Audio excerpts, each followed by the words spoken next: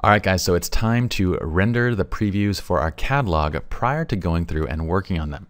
We've already imported these. The standard import preset should have already been applied, which if we switch to the develop module and look, it is indeed applied because we see it selected.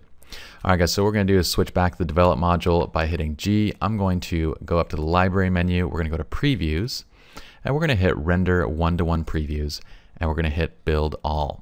Now this is going to take a few minutes to render, so you probably want to step away from your computer for a little bit and then come back to the tutorials as soon as it finishes. Now depending on the speed, like we mentioned, it could take anywhere between 10 minutes and up to an hour if you're running on a slightly slower machine.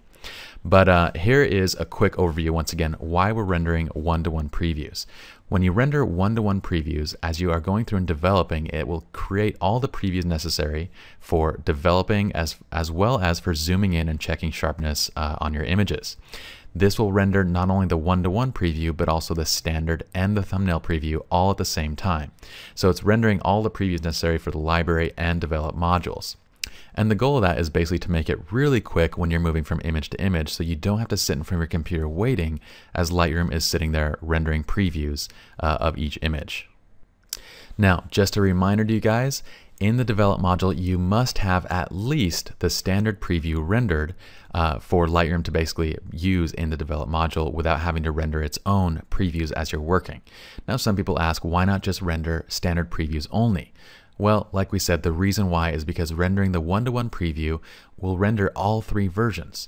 So that way when you need to zoom in on an image and check sharpness, which is something that we do fairly often, you know, we're checking sharpness, we're going and looking at details, then it's not going to pause and wait as you zoom in. But if necessary, you can also run the develop module with just the standard previews. That is the smallest preview necessary to be able to develop your photos.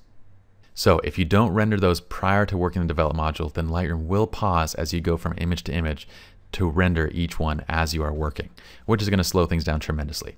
So render your previews, guys. Hopefully you guys understand exactly why we do one-to-one previews and you adopt this into your workflow. Now we'll let this finish up rendering and we'll see you guys with the next tutorial.